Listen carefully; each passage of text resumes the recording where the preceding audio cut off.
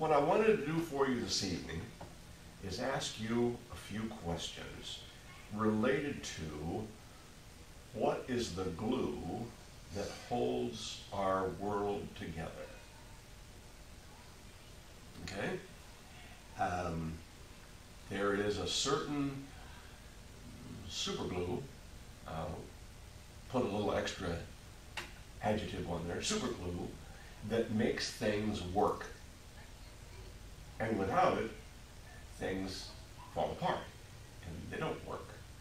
And so with that kind of a question, let's start with, well, the Ten Commandments is a good place to start. What's your favorite one of the Ten Commandments? Thou shalt not.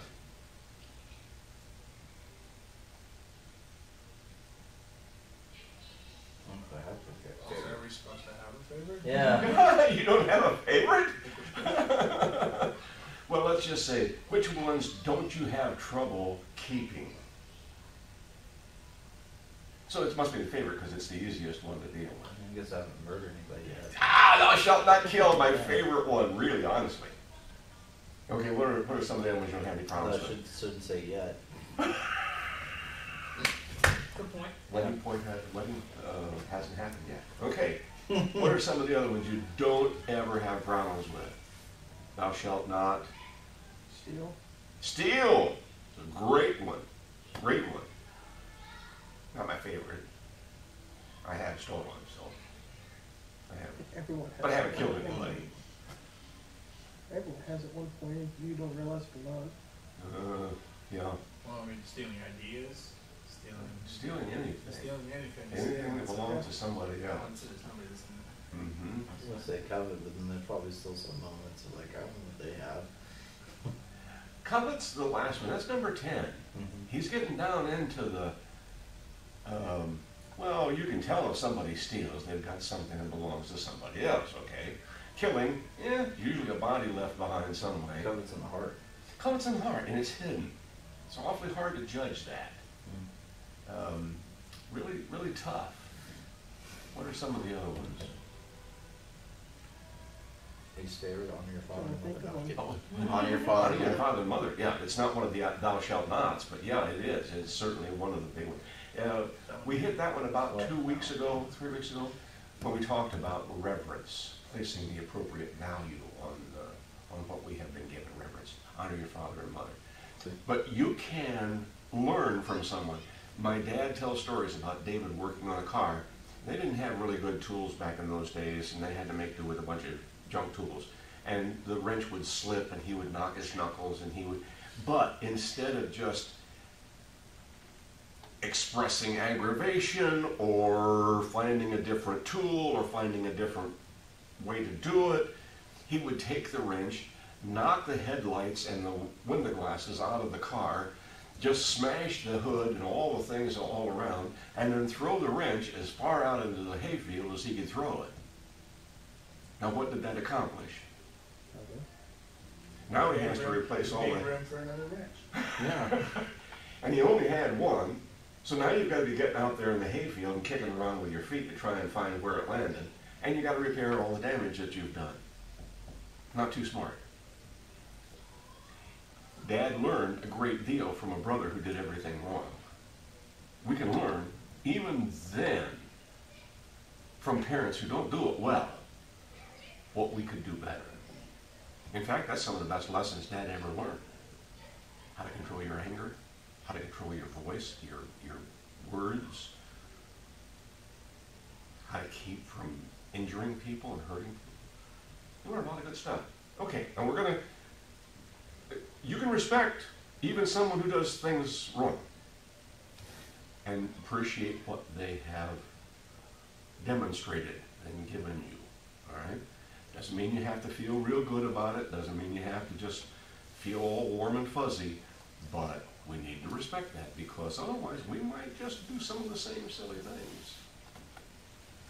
It's entirely possible. You know what happens in families? The Bible says, I'm diverting here just a little bit, that the sins of the parents, it says the sins of the fathers, but the sins of the parents are visited on the second and third generation. Now, why would it say that? Because normally you do what the parents did. When you're so small, you're sitting on the floor, almost nonverbal. You have no idea what these big, tall people are doing or why they're doing it or how they could do it differently. You learn how to cope with life just by watching and picking it up and making it your own.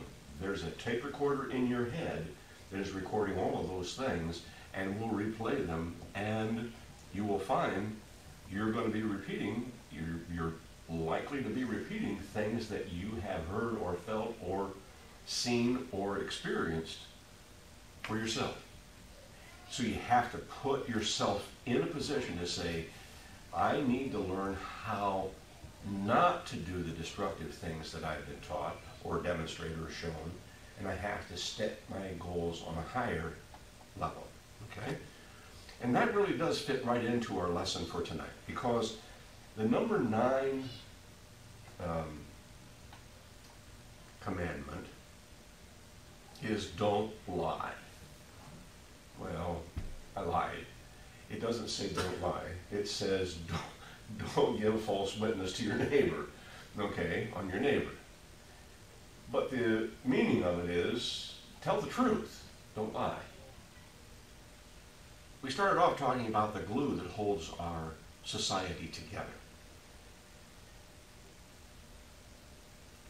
Truthfulness, honesty between people is a very big part of the super glue that holds our society together. Okay? Because if I say to you, it's a wonderful sunny day outside, nice and warm and lovely, and you go out and you're in the middle of a blizzard, and you haven't dressed for it, and you haven't prepared for it, I'd put you in danger. Now you can't trust me for anything. You can come back inside and say, you lied to me. No, I was just joking. I was just rattling your cage. No, it was a lie. It was a lie. And lies, whether they are large lies or whether they are small lies, is like an acid that corrodes the very fabric of our human relationships. Okay?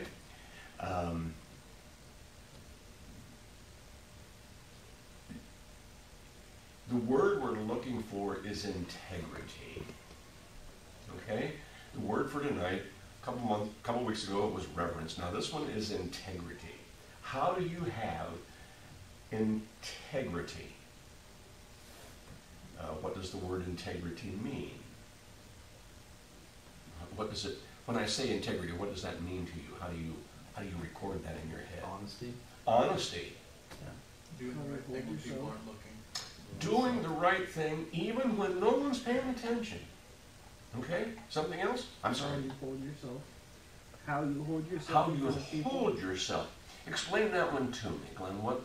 How Like would, how you act and not like putting up a front. I love it. Not putting up a front.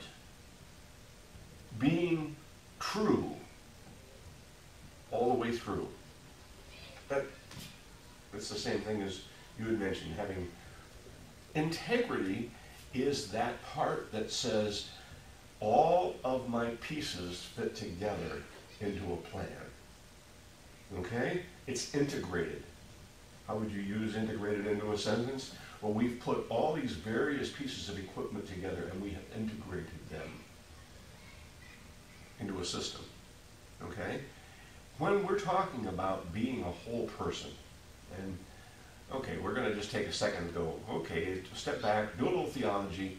This is a Wesleyan church, and the Wesleyans and the Nazarenes and several are in the holiness tradition. What does that mean? Well, one of the things it means is You don't talk about being free of sin. You do your very best not to sin, not to be in rebellion against God, not to do your own thing, even when you know God does not approve and is making every effort to stop you from doing destructive things. Okay? And so the holiness tradition says when you have a commitment, a faith commitment, it makes a difference in the way you behave, in the way you act. When you are in the holiness tradition, do you lie? No? You will, but you're not supposed to. I love Glenn's answer. You're going to lie once in a while. You know why? Do you understand why? Breaking We're cowards. We don't want to look bad. We don't want to get in trouble. Were you doing 65 in that 50-mile line? Well, I might have been doing 57. You know, I don't want to get in trouble. Now, I honestly don't believe I was going as fast as I really don't, because I was following a car. I did not know I was stepping on. No, you're good. That's cool. I'm going to court for it. So we're gonna see if you actually caught me going 48. So. There is a theological scholar and a wonderfully wise man that I will quote now. His pseudonym is Mark Twain. Yay. And he said, "It does not lie within the heart of any person to tell the absolute total truth about themselves. It can't be done. It simply can't be done. Why? It exposes us to too much risk." Now, having said that, you say, okay, Pastor Bob, what's that mean to you? There are things I don't share. There are things about everybody's life we don't share. I wrote an autobiography. I dictated it into the recording machine. And one of the things I said is I'm completely understanding how difficult this is after having studied the life of Mark Twain, Samuel Clemens, and coming to grips with trying to tell the story accurately, but it's almost an inborn necessity to somehow shade out or change the color of some of my failures and faux pas. And I realized he was right.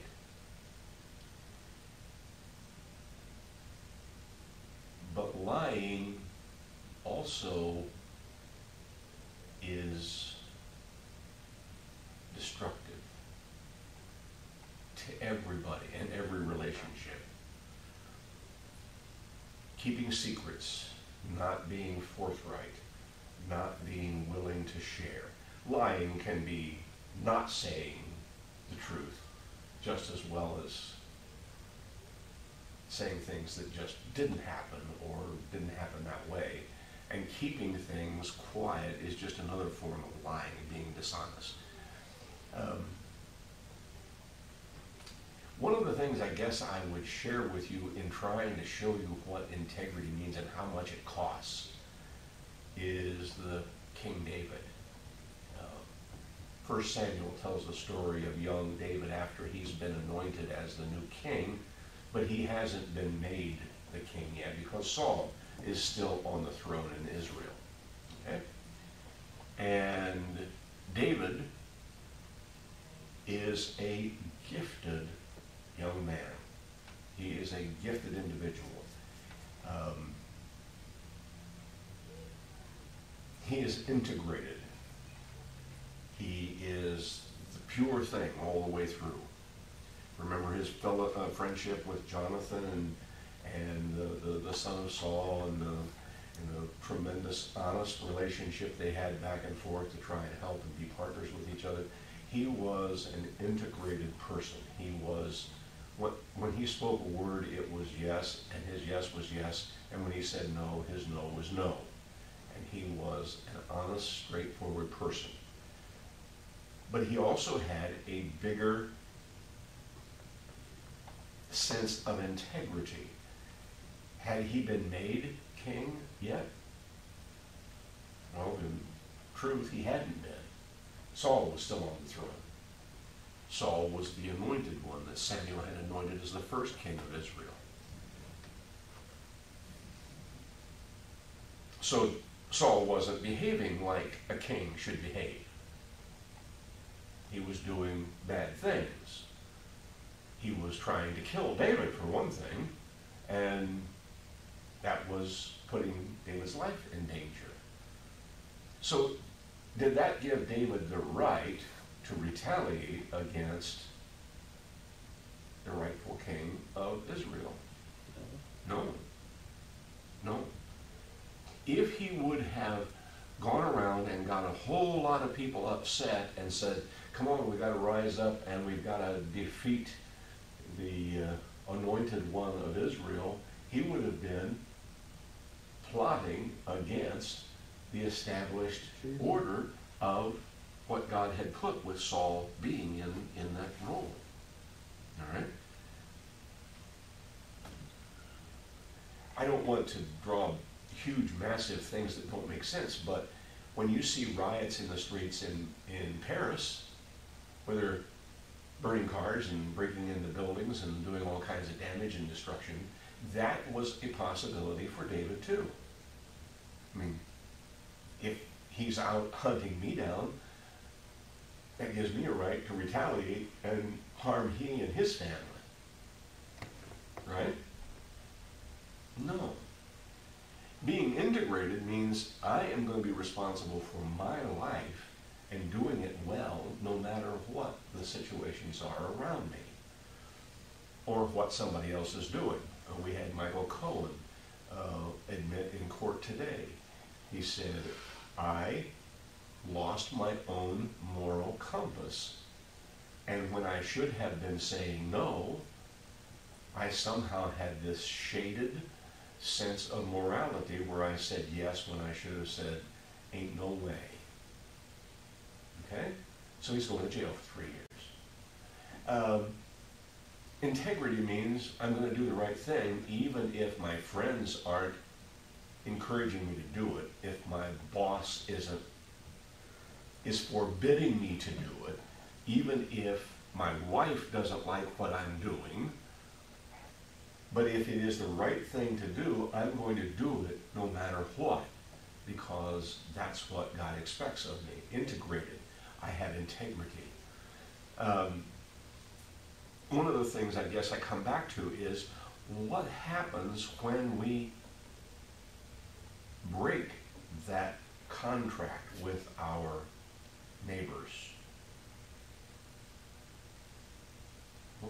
What takes place when we say, I'm not going to do the right thing to you, for you?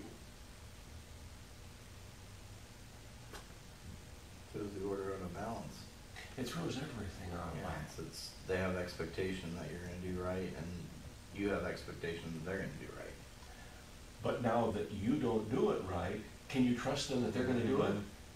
No. Trust begins to break down, you see. All of a sudden, we suspect that they are being just as selfish and just as corrupt and just as dishonest as we are.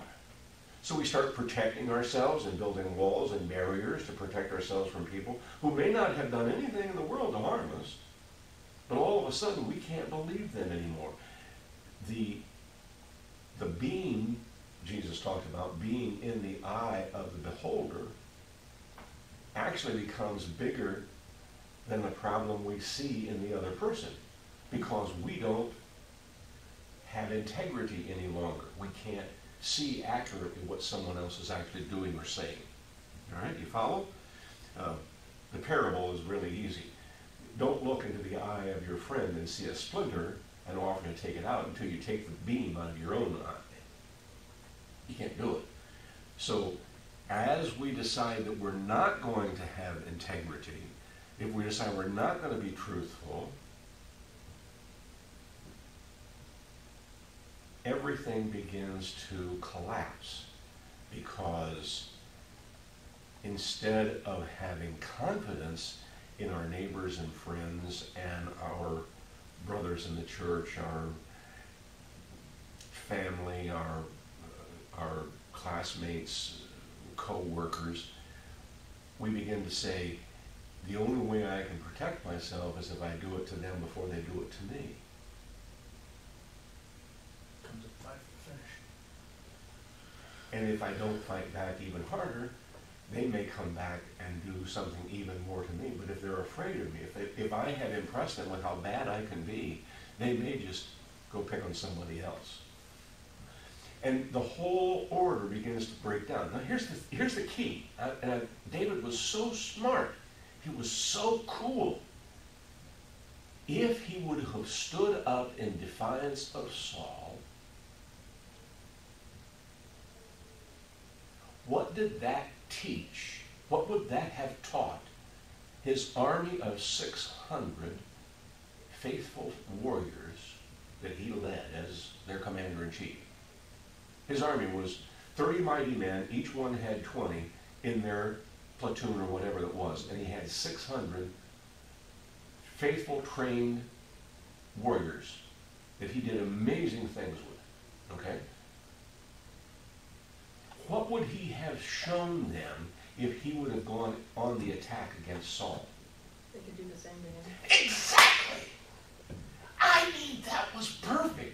It was like, let me write you the instruction books of how to throw me out of power when you get upset with me. No. Instead, he taught them God's in control here. God's given that person the task, and he's ultimately going to hold that person accountable in his own way for how faithfully or unfaithfully he does what he's been given to do. Okay? I, on the other hand, have been given responsibility to faithfully fulfill what I have been given. So Saul comes running after David. Saul comes running after David. He's chasing him down in the desert. And David's hiding in the back of a big cave. Saul comes in. It's been a long day. You have to kind of read into the scripture a little bit. He's been on that horse a long time, and he needs to use the facilities. So he slips into the cave and drops his drawers. I mean, that's what the scripture says. He covers his feet.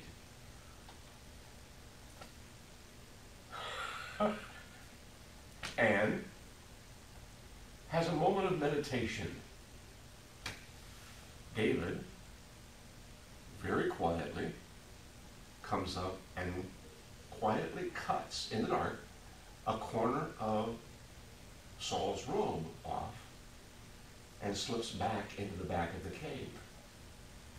After Saul has taken care of business and has returned back to his troops, David comes out to the front of the cave, a nice comfortable distance away from the army, and says, "Do you see this piece of cloak that you lost? Something. I was this close to you. I had my knife out. I could have ended your life right here, but I didn't.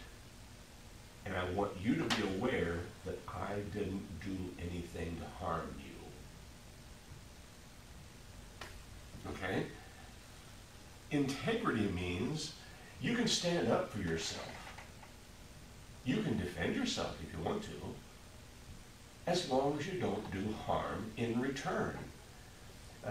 That's not the only time. Saul was basically a mental patient at that point and couldn't keep his emotions in check.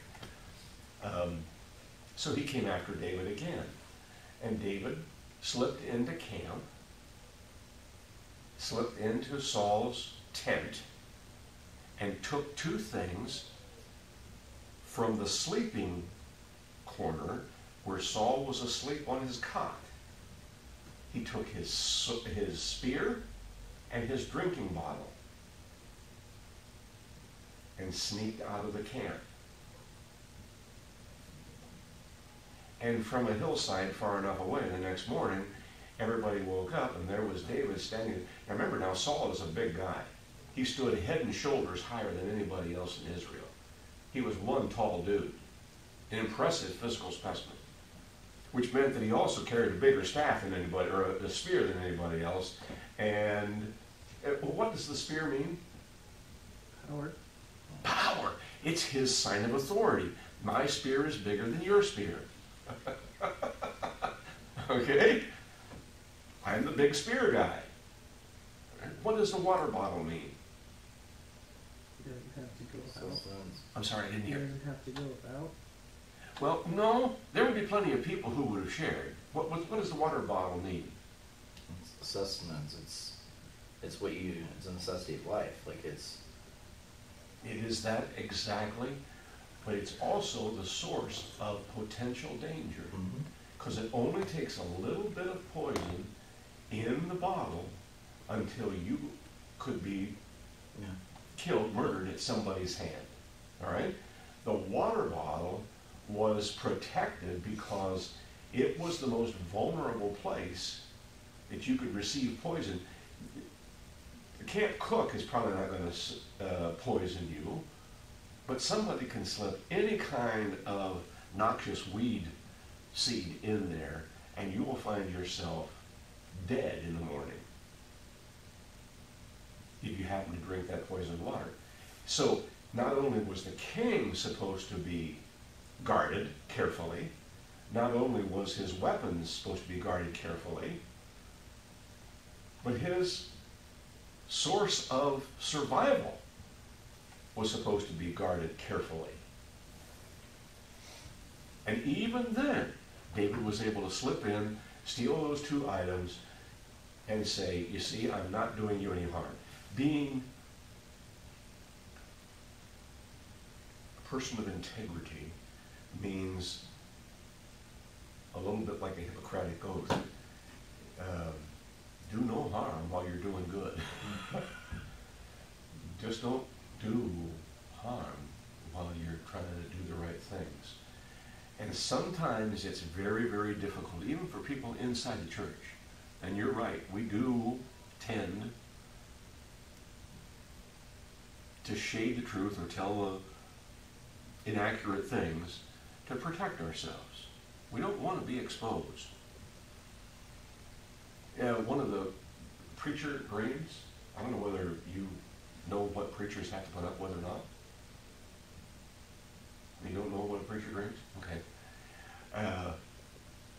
For now 40 plus years, I have dreamt that I couldn't get to church on time, I wasn't dressed properly, and was, let's say, dressed minimally, running through the church building trying to get myself pulled together so that I could get ready to stand and do the thing I had to do for Sunday morning. All right? Standing in the pulpit naked is the preacher's curse. Dream. Why do you suppose that is?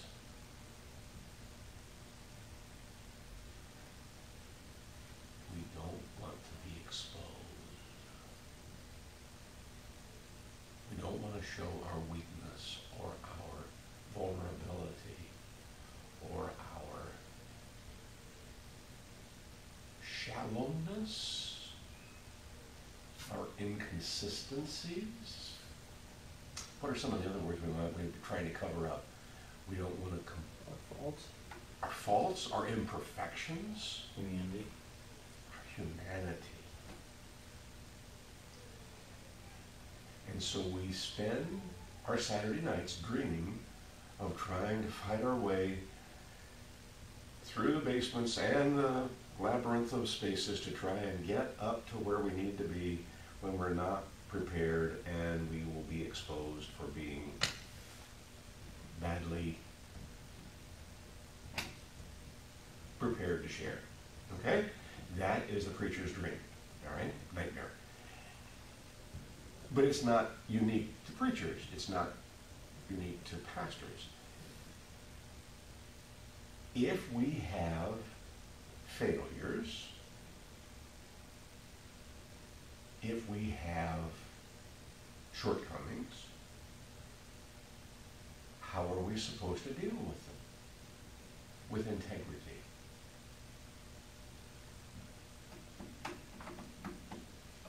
David also tells us how to do that too. Remember? He had a little problem. Her name was Bathsheba.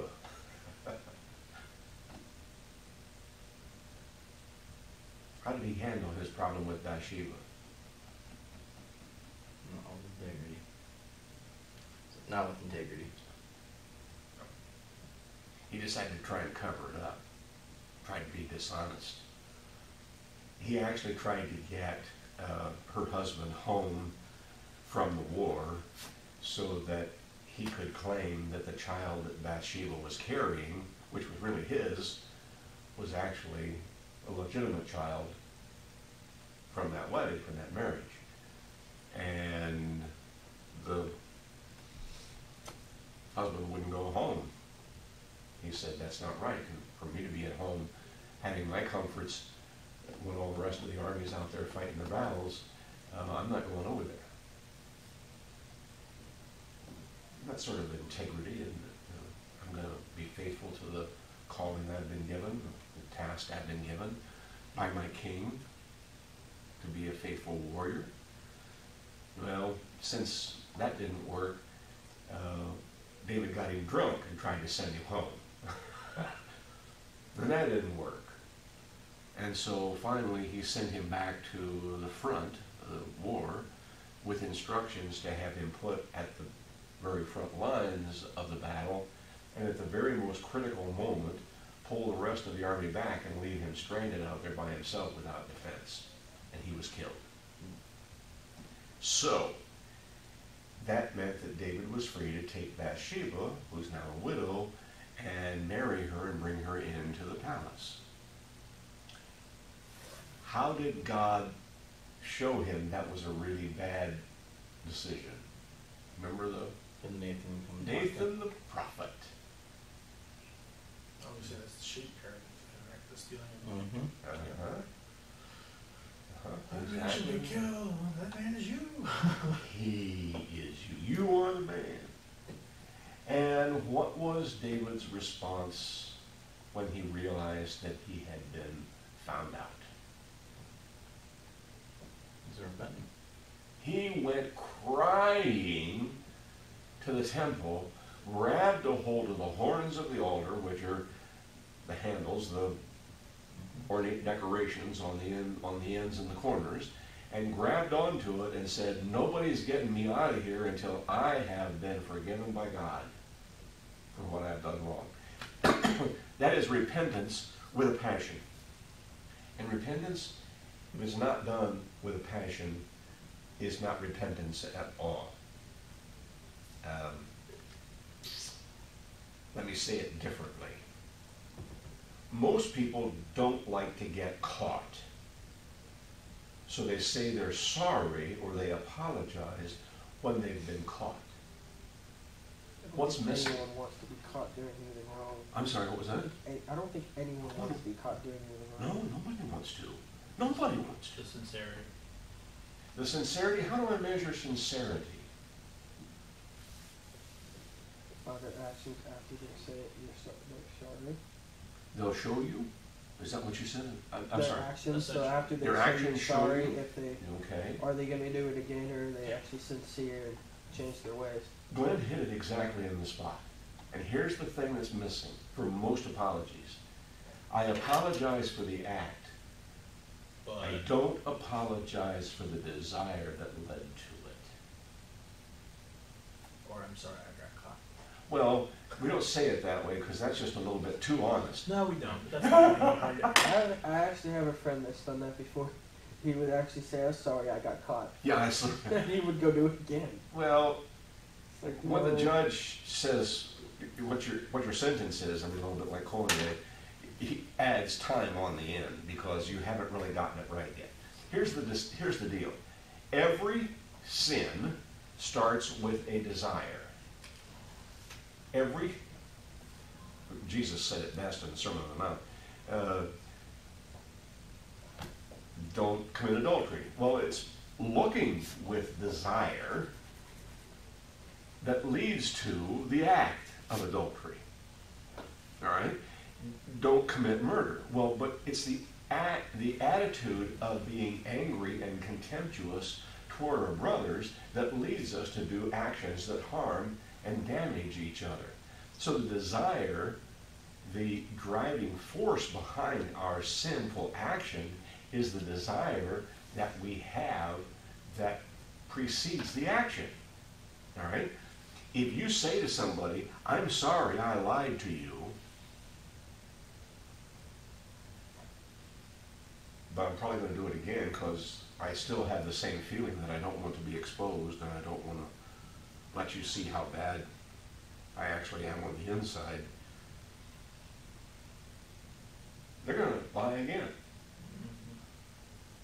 If they've stolen from you and they say, I'm sorry that I stole this from you, but they don't apologize for the desire, the covetousness or whatever it is that they had in their heart that wanted something that belonged to you, then they're probably going to steal from you again. The reason why we have integrity is that we reject even the thought of unfaithfulness. We reject even the ideas that lead us to actions. We reject the attitudes that lead us into becoming an unfaithful person, a person without integrity. And because we set aside anything that pretends to be okay, we are insincere, which you used the right word. We're not sincere. It eventually shows up in our actions. Okay, you follow? And you are absolutely right. Our actions prove, but our actions are still always following our desire. So if you say, my hand has offended me, okay, Jesus using if your eye offends you, pluck it out. If your hand offends you, cut it off. What's he saying? We should go around all crippled up? Get rid of the things that lead you to stumble. Go to the root of the problem. The root of the problem is not your eye, and it's not your hand. It's your head. It's your heart. And if you don't get to the root of the problem, you're just going to keep having the same issues over and over and over again. Okay? That's the way to live without integrity. Integrity means dig out the root of what is causing us to want to rebel against God. Sanctification is an issue that is a little more difficult because once in a while we misunderstand the word. Sanctification doesn't mean we're perfect, but we've gone through and tried as much as is within us to dig out the roots of sinful desire. That's what it means. To go in and plow deep so that we're starting with a fresh place to plant God's seed. All right? That's not going to be a perfect situation because just because we live in this world, there are going to be things that fall in there that's going to sprout up and it's going to cause us problems. That's the way Satan works. That's the way our world works. But if we are not aggressively searching for a way to dig out the roots, and that was what David did. We talked about how he taught his 600 warriors how to be faithful by being faithful to Saul, all right? Not going after him and not trying to take his life and take the throne. What did his failure with Bathsheba teach his family?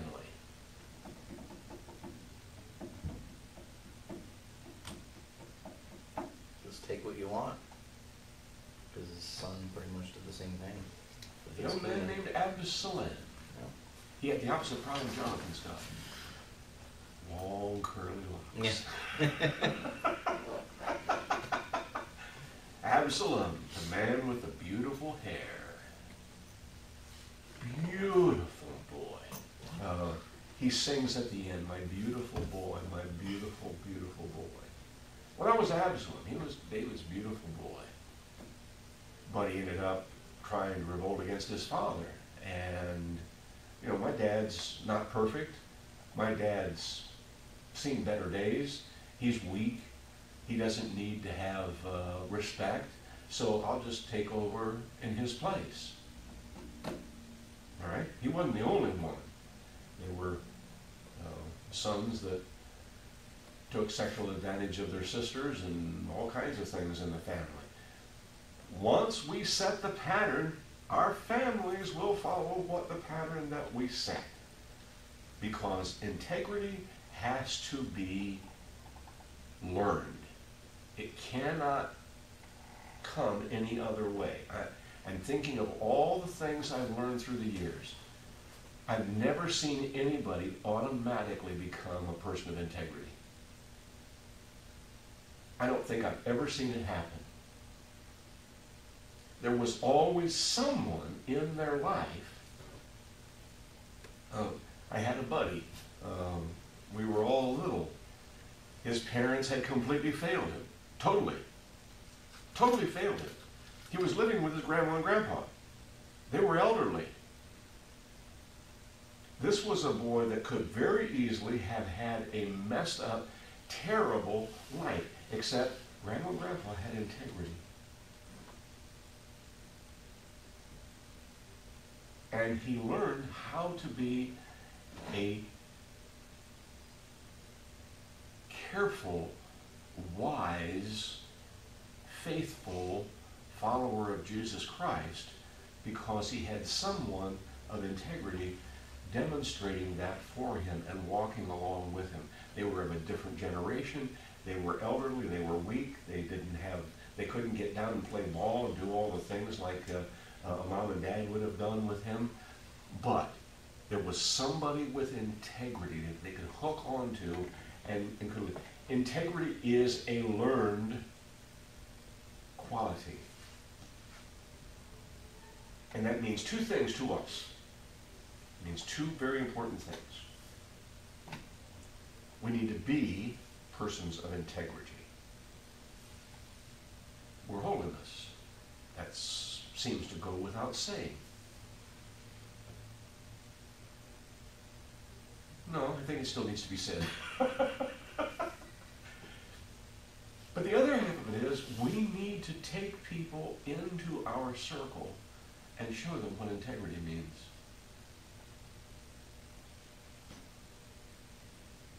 Because if we don't, they learn what the lack of integrity means. We had a pastor who had a morals problem. You would say, that's a terrible thing. It ruined his family, it ruined his marriage, it ruined the kids. They all had to struggle with the fact that one of the parents didn't do it right. Okay? They all learned. They did it well. But they had to learn it the hard way. They had to learn how not to do it first. Okay?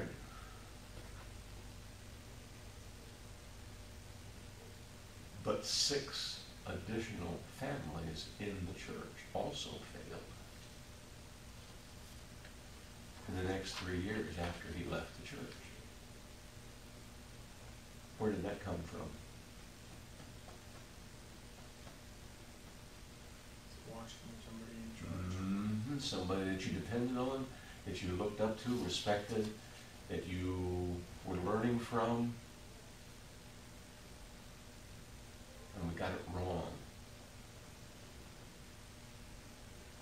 Kill it, Repeat sword. itself. I'm sorry, I gotta get one at a time. So just give me a second, Glenn. What was that? No, I was gonna say, it doesn't sound like they killed it they killed it at the source. If No, killed they it- didn't. They didn't kill it at the source. History repeats itself if you don't change it. How does Jesus say we're supposed to deal with sin in the body? Matthew 18:15. How does he say to do this? If your brother sins, Go to him, explain what the sin is. If he repents, you've restored your brother. If he decides not to listen, Two others. take 2 or more, Yeah. and you go to them and you do it with witnesses so that you can say, we know what's happening, we understand what's happening, we want you to be restored. All right? It's not with punishment, it's not with judgment, but it is with truthfulness and a sense of wanting to be restored. If that person refuses, what's the next step? In front of the church. You bring it to the church. That's tough. Do you know why? It's hard for church leaders to bring someone who is sinful to the church. Because in their own hearts they say, that could have been me. It could be that they're talking about something I've done or thought of doing or may have had problems with in the past. We don't want to. It's hard. I think in some instances, like in our society, it's bad publicity. Like the whole thing we're going with colleges and with like the gymnastics, you know. Fantastic example. It's like we don't want to seem like something's wrong, so we want to cover it up as much as we can. Mm-hmm. In the church, you will find that the Catholics, right now, are in the middle of the them real too, mess. yeah. All right. Oh yeah. I just Why haven't they? Why didn't they kill it at the source? Do what? Because they didn't bring the priest before the body and say, this person has failed you. Yeah. He has let you down. We are removing him from position, we're removing him from authority, and we are taking him into the woodshed, theologically speaking, and until he shows the correct responses, he is out of the body. And what does that tell all the rest of the priests who are thinking about it? Shape up or ship out. Hey, these people are serious. You don't do it, and they say, he just wasn't good as I am as covering up. I know I can keep a secret. I can just keep on going. Honestly, that desire is a bad root that gets down into the heart, and it's tough to dig it out. But if you don't do it the way Jesus said to do it, even the body of Christ is supposed to be bringing them back to restoration. But if they don't, then they're outsiders. They are outside the family. Read 18:15 again, Matthew 18:15. It is a really powerful instructions on how to handle sin in the body. And every single time I have seen a church say, well, we don't have to do it this time. We don't, that would destroy that person's business. It would destroy their marriage. It has the possibility of causing them to be alienated from their children. That's not what we're called to do. We can't do that to them, can we? So what have we taught the family of God? We can compromise, not do it right, and if you're good, covering Just up. do what you want to and disobey or ignore what the Bible says altogether. Now, my friends, I do this because I'm not angry at anybody. I try and be friends with people who make mistakes. I try and be, I had a friend of mine who divorced his wife, tried to be a pastor, and got married to another lady just to think that he could. It was a mess. I hurt for him. I hurt for the whole family. I hurt for everybody involved.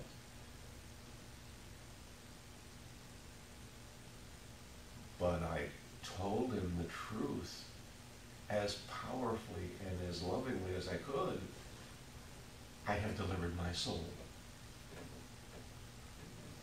I have been on leadership teams that had to deal with pastors that were doing unethical things, and we brought them in and held them accountable exactly, step by step, exactly according to Matthew 18:15.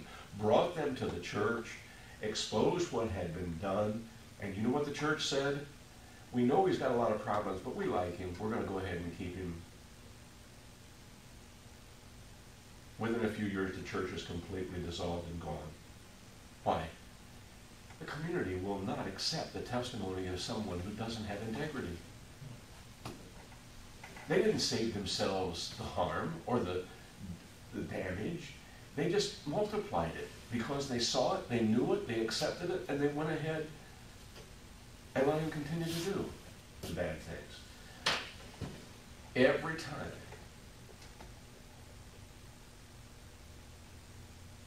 My dad took me over to the cemetery where his tombstone had just been installed. And it had a number of Christian symbols on it, and Reverend Tom in front of his name, you know. And he said, if I foul up during the last of my life, I'm counting on you, my oldest son, to come over here with a hammer and chisel and knock those things off. Because if I don't have the integrity, I don't want somebody saying he claimed one thing and did another. That's the way it is with all of us. And there are times when we have to say, in all humility, I don't know if I'm going to mess up. I don't know what my future is going to hold. Saying can be quite creative. But the point is, don't think you're doing me any favors by not telling the truth. Don't think you're doing anybody any favor by being dishonest about how you take care of things. And so it's very important, okay? Being a person of integrity is the thing that holds everything together. You can't have a body of Christ work like it's supposed to if all the people working together do not have that same hunger and thirsting for righteousness that gets rid of anything that would kill the spirit, destroy the body, destroy the relationships. Okay? Do you have any questions of me? That's kind of a hard lesson. You're riding down some hard old back roads with a lot of potholes in them. You kind of have to go, ooh, wow, that hurts, you know. That Future Kansas roads.